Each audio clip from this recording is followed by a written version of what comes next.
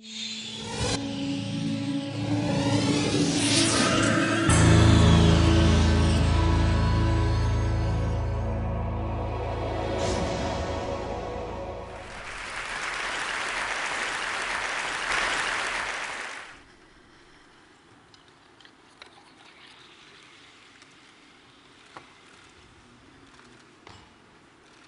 phenomenon you saw here for a brief moment is called quantum levitation and quantum locking. And the object that was levitating here is called a superconductor. Superconductivity is a quantum state of the matter, and it occurs only below a certain critical temperature. Now, it's quite an old phenomenon. It was discovered 100 years ago. However, only recently, due to several technological advancements, we are now able to demonstrate to you quantum levitation and quantum locking. So, a superconductor is defined by two properties. The first is zero electrical resistance, and the second is the expulsion of magnetic field from the interior of the superconductor. That sounds complicated, right? But what is electrical resistance? So electricity is the flow of electrons inside the material. And these electrons, while flowing, they collide with the atoms. And in these collisions, they lose a certain amount of energy. And they dissipate this energy in the form of heat. And you know that effect. However, inside a superconductor, there are no collisions. So there is no energy dissipation. It's quite remarkable. Think about it. In classical physics, there is always some friction, some energy loss, but not here, because it is a quantum effect. But that's not all, because superconductors don't like magnetic fields. So a superconductor will try to expel magnetic fields from the inside. And it has the means to do that by circulating currents.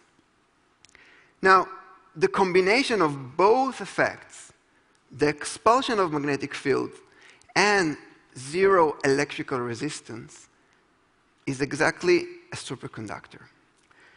But the picture isn't always perfect, as we all know, and sometimes strands of magnetic field remain inside the superconductor. Now, under proper conditions, which we have here, these strands of magnetic field can be trapped inside the superconductor. And these strands of magnetic field inside the superconductor, they come in discrete quantities. Why? Because it is a quantum phenomenon. It's quantum physics. And it turns out that they behave like quantum particles. In this movie here, you can see how they flow one by one discretely. This is strands of magnetic field. These are not particles, but they behave like particles. So this is why we call this effect quantum levitation and quantum locking. But what happens to the superconductor when we put it inside a magnetic field?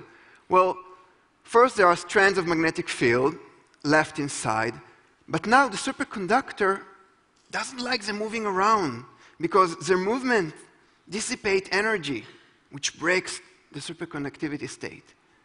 So what it actually does, it locks these strands, which are called fluxons, and it locks these fluxons in place. And by doing that, what it actually does is locking itself in place. Why?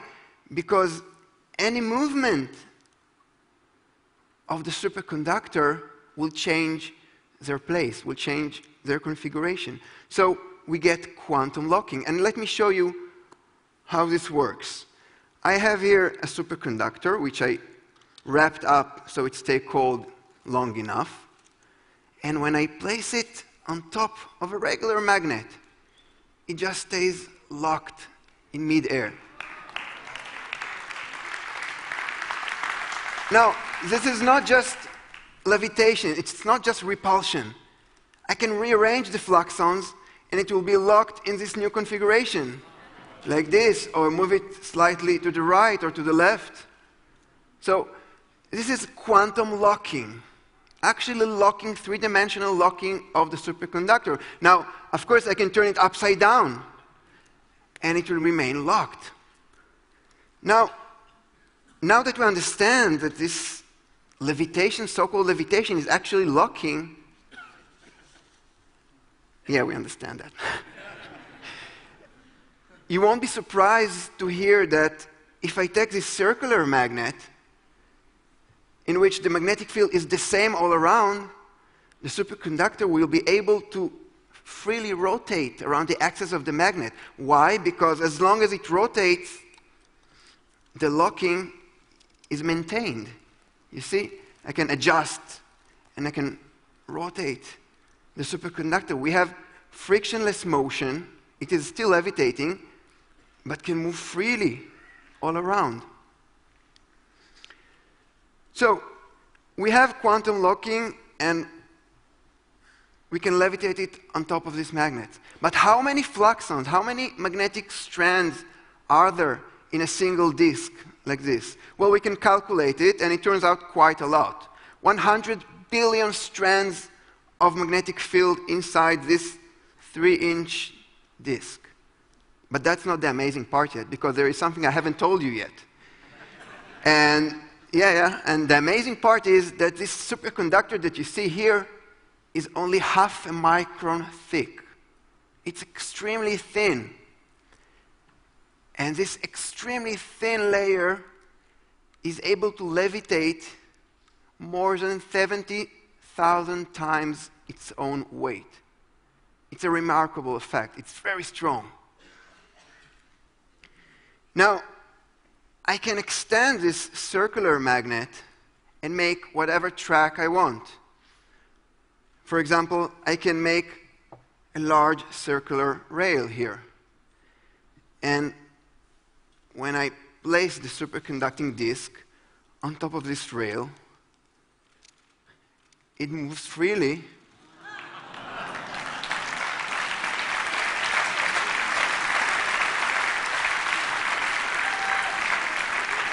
And again, that's not all. I can adjust its position like this and rotate, and it freely moves in this new position.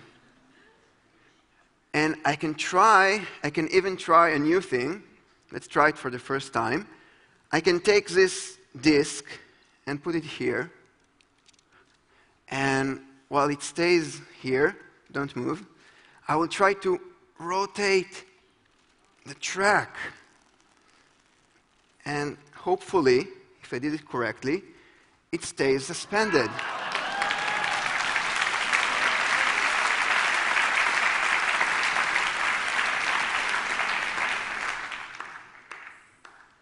You see, it's quantum locking, not levitation. Now, while I'll let it circulate for a little more, let me tell you a little bit about superconductors. Now, so we now know that we are able to transfer enormous amount of currents inside superconductors. So we can use them to produce strong magnetic fields, such as needed in MRI machine, particle accelerators, and so on. But we can also store energy using superconductors, because we have no dissipation. And we could also produce power cables to transfer enormous amount of current between power stations. Imagine you could back up a single power station with a single superconducting cable. But what is the future of quantum levitation and quantum locking? Well, let me answer this simple question by giving you an example. Imagine you would have a disk similar to the one I have here in my hand, 3-inch diameter, with a single difference. The superconducting layer, instead of being half a micron thin, being 2 millimeter thin, quite thin. This 2 millimeter thin superconducting layer could hold 1,000 kilograms, a small car, in my hand. Amazing. Thank you.